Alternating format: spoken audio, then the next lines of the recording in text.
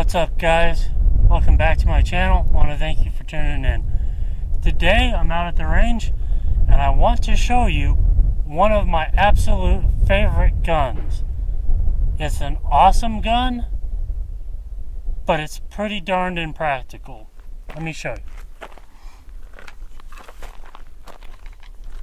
It's an AR-15. I know what you guys are thinking. Eric, AR-15s aren't impractical.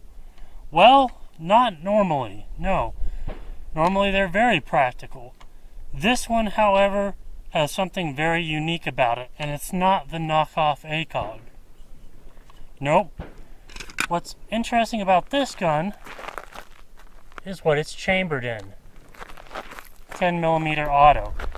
This is an Anderson lower with an Olympic Arms pistol caliber carbine upper. It's a direct blowback gun chambered in 10mm auto. Awesome gun. Why is it awesome? Well, it's chambered in 10mm auto. What else is awesome about it? Well,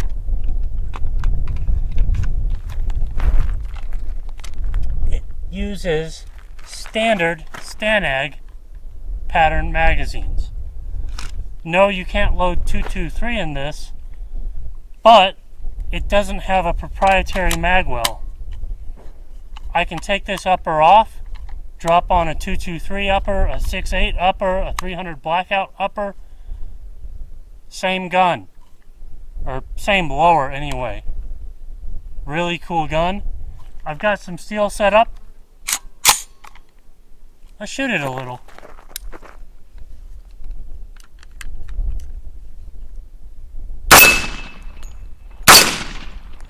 Whoops.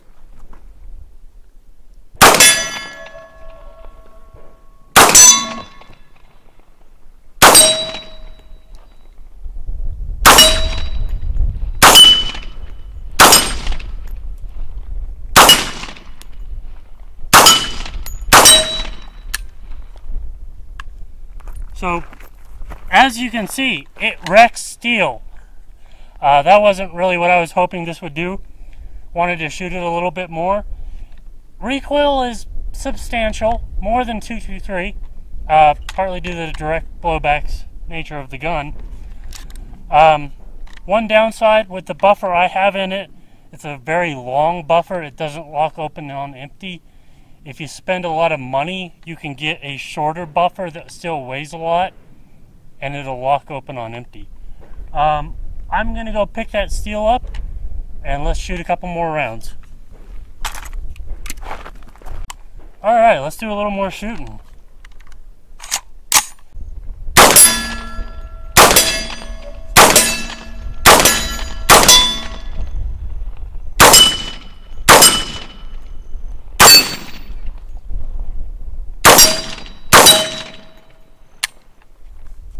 Alright, so really fun gun to shoot.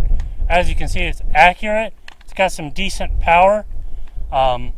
If you're looking for a pistol caliber carbine, check out Olympic Arms. I'm not sponsored by them, but I just think they make an awesome product.